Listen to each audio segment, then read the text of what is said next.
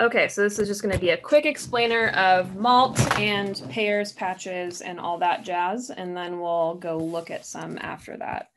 So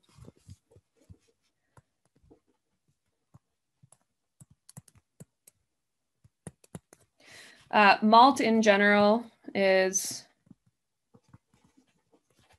mucosa associated lymphatic tissue.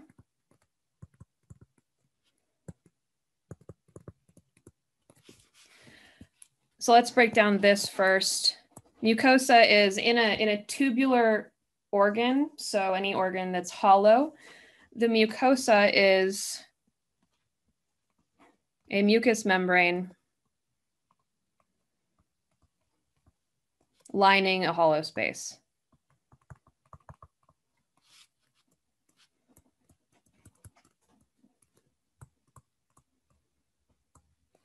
So MALT's really a general term, and I think that's where a lot of students' confusion comes from. They're like, so is this thing MALT and this other thing not MALT? And the answer is MALT is like a parent term of a bunch of other things.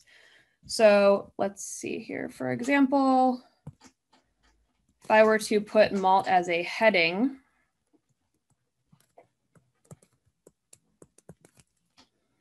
it includes all of the other terms that I'm going to list here that are just types of MALT, different types, and they're named by location. So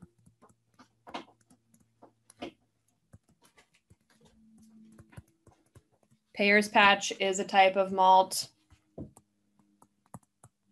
GALT is a type of MALT, and actually, GALT stands for gut. So if I were to make this a little hierarchy, I would say MALT is any mucosa associated lymphatic tissue. And under that, one subheading is GALT, which is gut associated lymphatic tissue. So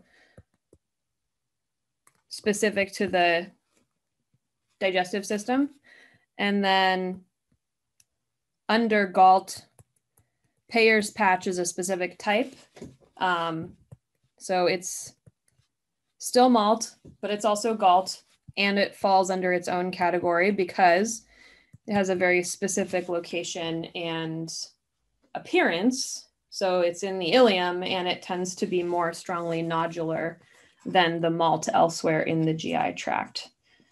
So it's really a series of nested terms. So Payer's patch is a type of GALT, and GALT is a type of MALT.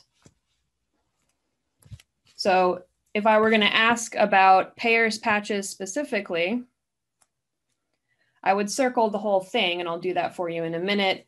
And the question wording would say something along the lines of, identify the specific structure circled.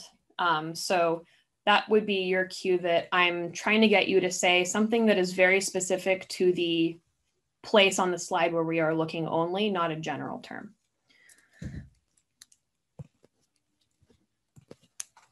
All right, so let's go look at some.